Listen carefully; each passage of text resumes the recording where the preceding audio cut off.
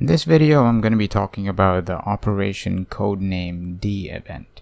The main reason I'm making this video is because I have no idea why out of all the 26 letters in the English alphabet, they chose the letter D. So if you guys know, let me know in the comments down below.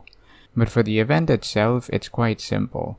All you need to do is you need to attack street forces and mercenaries to get these three items: ammunition crates, explosive merchandise, and bulletproof vests. You need one of each item to do a trade.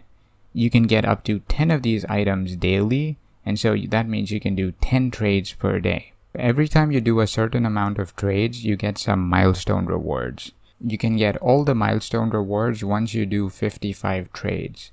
There's also a $5 event-specific pack that you can buy, which is called a special license.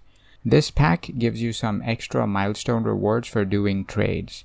I would recommend buying this pack on the last day if you hit all the milestones of this event. However, if you miss a few milestones, then I wouldn't recommend buying this pack since you won't get its full value. So that's pretty much the only tip I have for this event.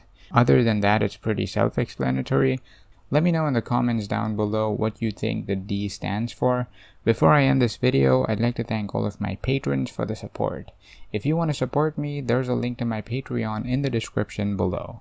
So that's all I had for you guys in this video. I hope you guys found the video helpful.